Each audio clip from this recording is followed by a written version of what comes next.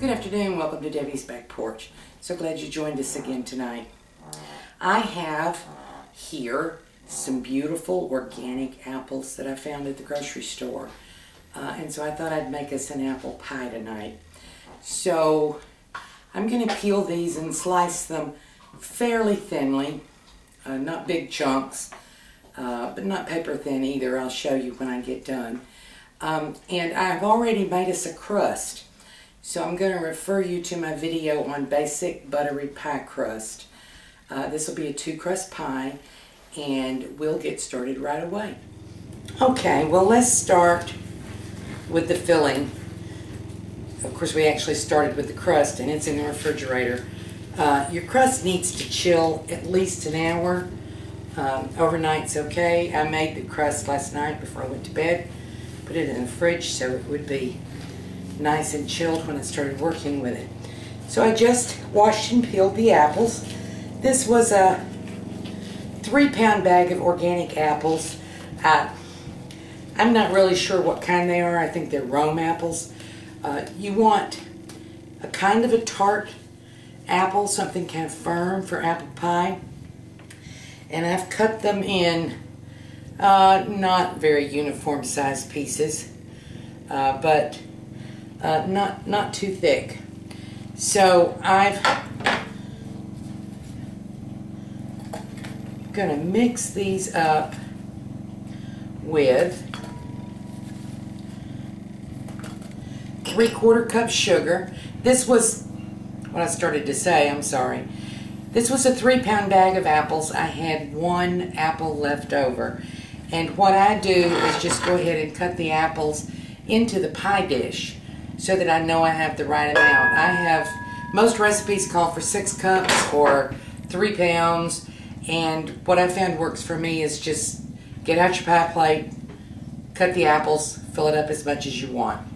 So I've got some of the apples in here. This is 3/4 cup. This is 3/4 cup Splenda. You can use 3/4 cup sugar. And you can mix that partly white sugar, partly brown sugar if you like. This is 2 teaspoons cinnamon and 1/8 of a teaspoon of nutmeg. This is a 1/4 teaspoon of salt.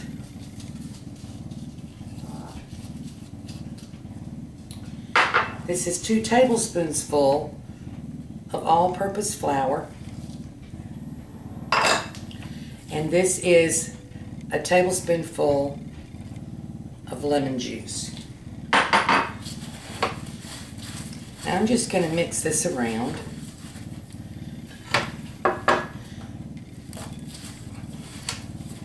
To make sure that the apples are all coated.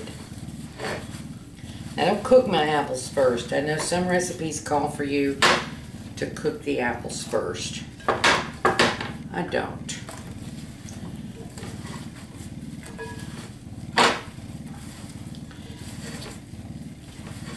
And on the sugar, by the way, you should feel free to adjust that amount of sugar. If you use sweeter apples, you can use less sugar. If you just want to use less sugar, you can use less sugar.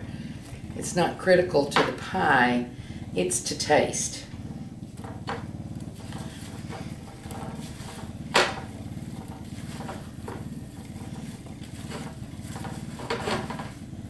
You want to mix it good and make sure they're all covered, or that they all have some of the flour. All the pieces have some flour and some sugar, cinnamon on them. Now, while I'm mixing, I'll mention I have a big bowl here of peels and cores, and I'm going to give them to the chickens. Somebody's always going to say, oh, you can make apple scrap jelly out of that. Well, no, really, you shouldn't. I'll tell you why. All the recipes, all the safe recipes for apple jelly are made from whole apple or the meat of the apple. The peel of the apple actually has a much higher pH, meaning it's much lower in acid, and many apple peels, depending on the variety and the age of the apple, the peel is not in the safe range for water bath canning. So you don't know with the apple you have whether or not the peels are safe to make jelly out of or not. And I've never been able to find a tested recipe where they have determined what would be a safe amount of lemon juice or other acid to make apple scrap jelly safe. So don't make apple scrap jelly. Give them to the chickens, put them in the trash, cook them up and eat them, refrigerate them if you want to do that. You can make refrigerated jelly. But apple scrap jelly made from the peels of apples is very likely not to be safe on the shelf. Just thought I'd throw that in. This is not a canning video. Okay, I'm going to set these to the side and we're going to work on the crust. Okay, here we go. We're going to make our crust now. And actually, we're going to roll out our crust now. We made it last night. This is my pastry cloth. Every time I use it, somebody asks about it. There's several different brands of these. This one is a Taco. I got it on Amazon. You can get it from many different places.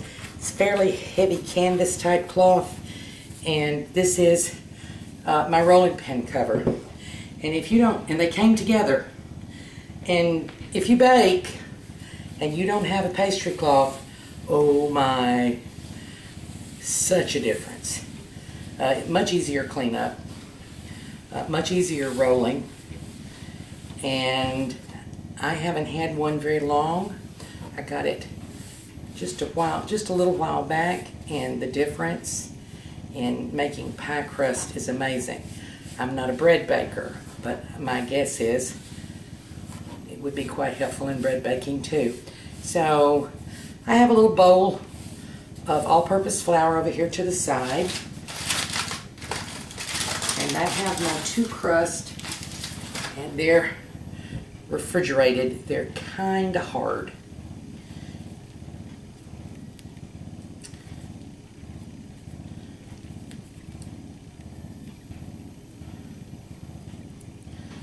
So I split the dough into 2 before I refrigerated it. I'm going to have to work it just a little because it's so cold. Now, if you've watched my basic buttery pie crust recipe, you know that I don't work it or knead it very much before it goes in the fridge. So it's not totally mixed together. It's still a little rough looking. And it's going to be kind of hard to roll because it's refrigerated. But a cold pie crust handles better and forms better.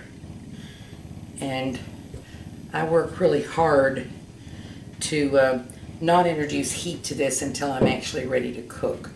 So you don't have to watch this whole thing. I'm going to be rolling for a little while. I will tell you this though, until you get your pie crust almost as large as you want it to be, it is a good technique to only roll in one direction.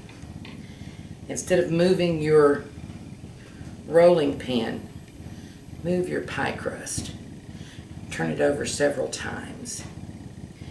And I'm not sure you can see, I'll move the camera so that you can see, the flakes of butter that are in this crust.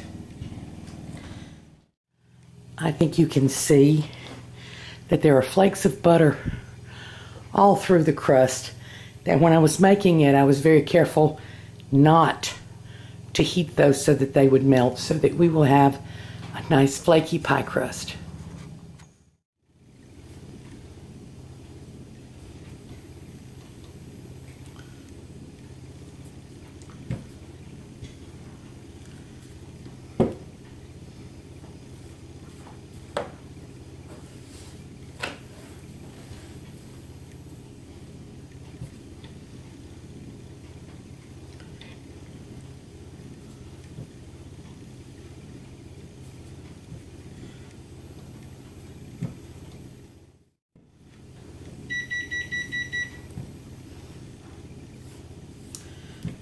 Okay, that was my oven preheating. I have my oven preheating to 425, and my crust is just about big enough now.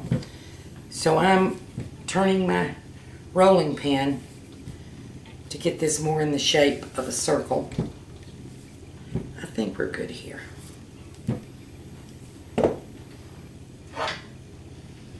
Yes, we're good. Okay, so I'm never good at this part, but we make it. It's all right.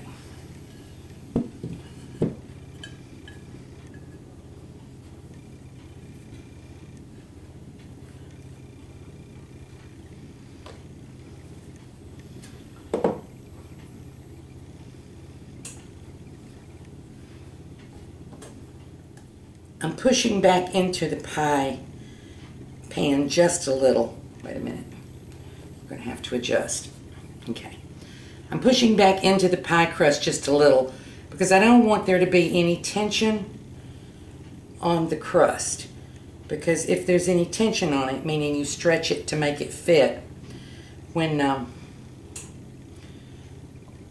the pie bakes, that will tighten up and pull up from the bottom. So I want to make sure that this is not stretched at all. I'm going to move this to the side and make the top crust before I put the apples in. Okay, we have our top crust rolled out. I'm going to move it to the side. And I'm actually going to move my pastry cloth because I try to protect it from being wet.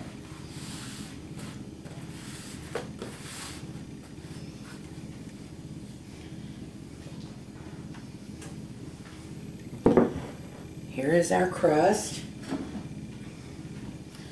And here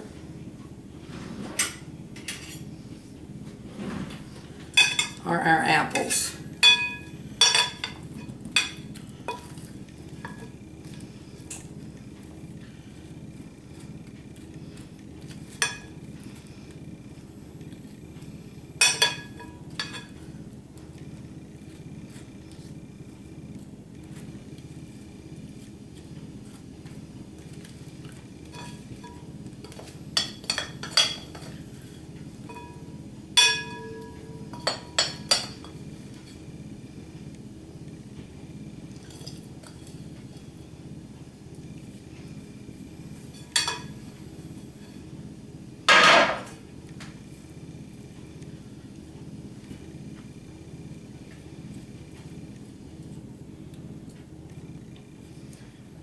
Okay, we have those mounded up kind of nice, I think. I'm going to flour my hands. And let's see if I can. Well, I think I've said I'm not very good at this part. But it's going to work just fine. I want to make sure, again, no stretching. Give it a little push back.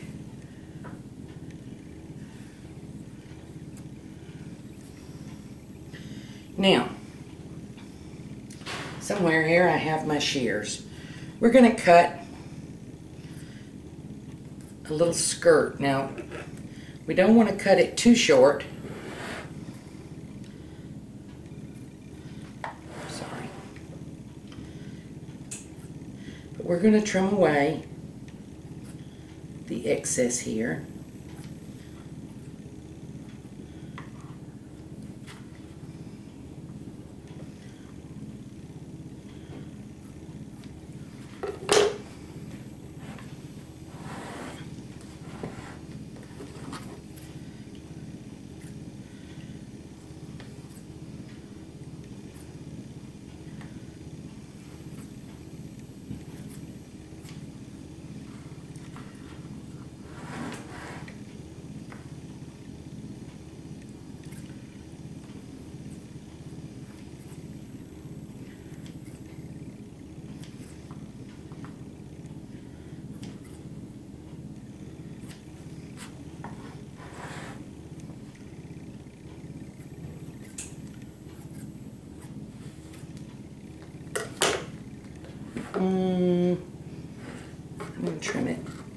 just a little bit more here where the handles are. Not all pie plates have handles. This one does. Speaking of pie plates, you know, a dark pie plate gives you a better crust than a light colored one. Clear glass is my last choice for a pie plate because it doesn't brown your bottom crust as well.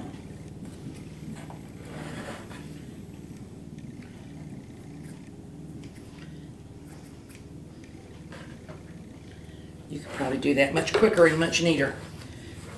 And I could if I weren't trying to show it on the camera, but so next step, make a fold of the two crusts all the way around. You're kind of making a roll. Trim a little bit more here.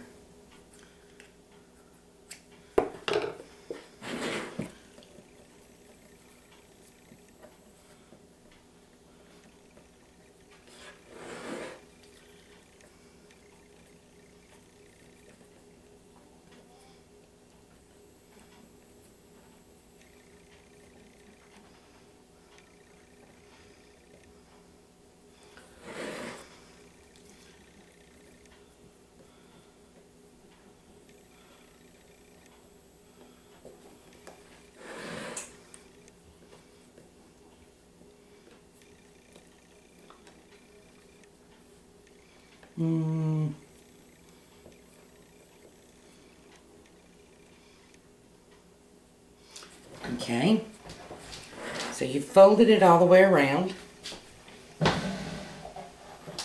and I'm going to try to make a pretty crust. And, you know, I'm not always successful at making a pretty crust. We'll see how this one turns out.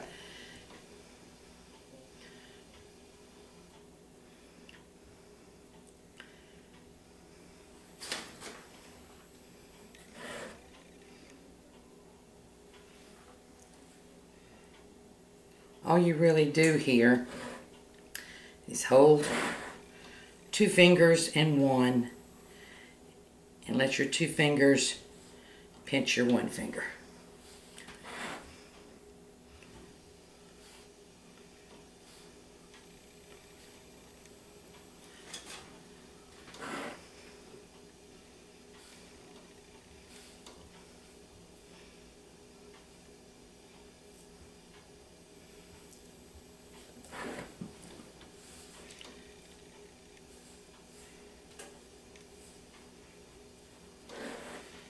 I have a particular problem with this on apple pies because they're mounded up. Okay, then we're going to make some vent holes, and you can get creative if you like. You just want to cut through the crust because you want to let the steam out.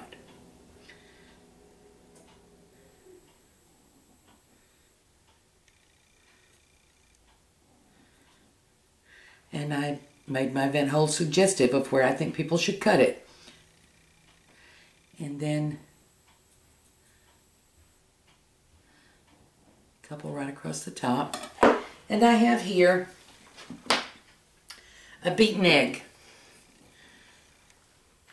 The whole egg. Some people just use the white. I beat the whole egg. And I'm going to brush this pretty heavy because and try to do it as evenly as I can, even though you'll never get it totally even, because it'll bake differently and be more golden brown in the places where you get the egg crust. I'm sorry, where you get the pie crust. Okay, as I do this, I'll tell you now, I have my oven set on 425. This is going to bake for 45 minutes. 25 minutes in, I'm going to check the crust and see whether or not my crust is getting too dark on the edges. If it is, I'll put a little protective cover over the edges, this edge right here, to keep it from burning. If I put it on now, it'll mash it down. So I'm going to wait and check at 25 minutes and see whether or not I need the protective cover. Okay.